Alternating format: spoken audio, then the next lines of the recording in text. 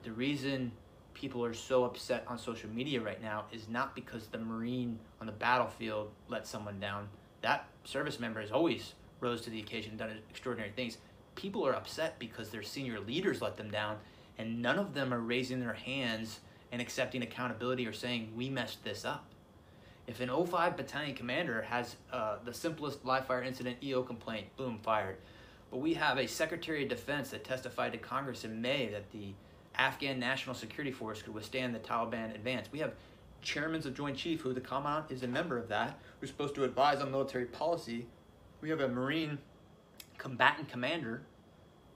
All of these people are supposed to advise, and I'm not saying we've got to be in Afghanistan forever, but I am saying, did any of you throw your rank on the table and say, hey, it's a bad idea to evacuate Bagram Airfield, the strategic air base, before we evacuate everyone?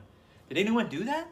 And when you didn't think to do that, did anyone raise their hand and say, we completely messed this up? I've got battalion commander friends right now that are posting similar things, and they're saying, you know, wondering if all the lives were lost and if it was in vain, all those people that we've lost over the last, I don't know, 20 years. And he goes on to say that we're all part of a chain. While every link may not be tested, the strength of the chain is only as strong as each link, and you got to be, you know, good link, something like that.